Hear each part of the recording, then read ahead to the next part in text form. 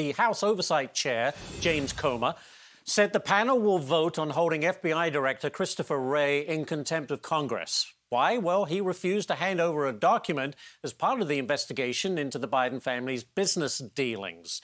Congressman Pat Fallon is on the Oversight Committee, and he joins us this morning. Congressman, thanks for being here. My first question to you is, what will holding Wray in contempt actually do? Well, maybe it'll actually get him to be accountable to Congress. Because he's supposed to be. And, you know, he's been accused by many, including myself, of holding the water for Joe Biden. And here he is for the world to see, holding the water for Joe Biden. We've been asking for this document for a month, and it is what an FD 1030 or 1023 is. It's an accusation someone makes. Yeah. So is it credible or not? Well, we can't tell that unless we see it. Well, they did apparently offer for you to go to the agency and look at it yourself, and that's not good enough? Well, I think that it was just James Comer that was going to go, was invited to the agency, not the entire committee. And of course, they're not going to let him take photos. That's what suspicious activity reports. But I understand that because that's financial information. This is simply a non-classified document, and we should be able to look at it. Yeah, that's nuts. All right, next one for you, Congressman. The House, of course, we know, passed the debt ceiling bill last night. You voted no. Why don't you support it? Well, you know, we were on Fox Business, and Fox Business viewers understand that you cannot continually spend more than you take in. And we have a $32 trillion debt, and what Limit, Save, Grow had done was said that we're not going to grow that deficit by any more than $1.5 trillion, which in and of itself isn't good. But with Limit, Save, Grow, we were going to take the debt to GDP ratio from 118% to 106%, so a good first step. What this did was their potential growth is $4 trillion, not to mention the student loan program would still survive. The IRS agents, 98% of them would still most likely be hired, and we don't need 87,000 new IRS agents. And we needed work requirements for those folks on welfare, and they had phase-outs and exemptions in this. So it just wasn't quite good enough for me. Very good. Last one, last subject for you, Congressman. Virginia, West Virginia, South Carolina. Those are the latest states to announce that they're going to send the National Guard to the southern border. What is the latest on the situation in Texas? It couldn't be worse. We went from a crisis when Joe Biden opened the gates when he got into office a couple of years ago, and then it went to a catastrophe, and now we're bordering on the cataclysmic. He's made every state a border state. So we thank the states that are bringing folks down here. The more the merrier. Let's secure the border and keep Americans safe.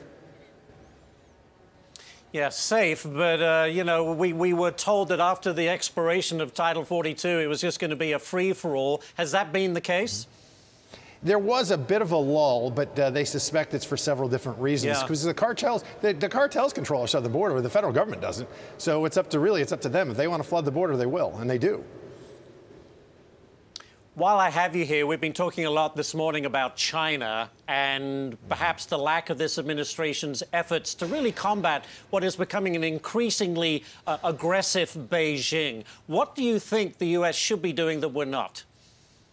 Well, let's say, for instance, and that's a very good point, under President Trump, the Chinese flew sorties into the Taiwanese defense exclusionary zone about 300 times a year. When Joe Biden got into office, they tripled it to 900. So they're probing and they're testing for weakness. So we need to be very firm, and Biden needs to look Xi in the eye. And how about talking about fentanyl that killed 80,000 Americans last year? Most of the precursors are made in China. So demand accountability and say, you need us more than we need you.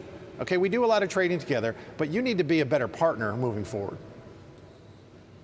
I just want to quickly, while I have you here, I'm covering all sorts of topics, but the GOP primary for president getting really interesting, certainly on the GOP side. But then we have on the Democratic side a president who is going back to the basement strategy. What are your thoughts on that? Really, you know, can he get along? Can he get away with that as we move further and further towards next year?